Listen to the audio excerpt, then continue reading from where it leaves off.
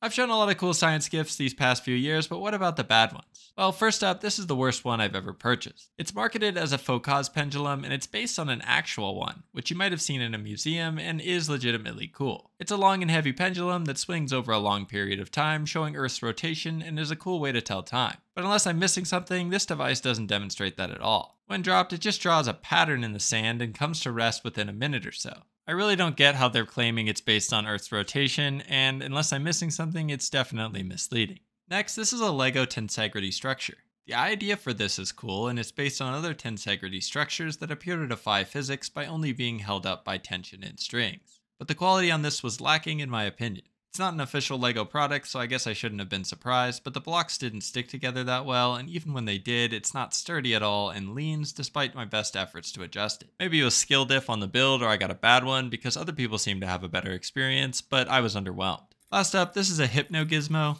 Spinning this kinetic toy slowly causes the beads to fall along strings, and I'll admit it's pretty cool to look at, but my main complaint was that it came as a pretty bad kit. Normally I'm fine with kits, but this one was a headache to assemble, and to make matters worse, I misinterpreted one small instruction and had to undo and redo the entire thing. Those are my least favorite from this year, but if you're looking for good options, you can check out my Cool Science Finds playlist or go to my website to see them all.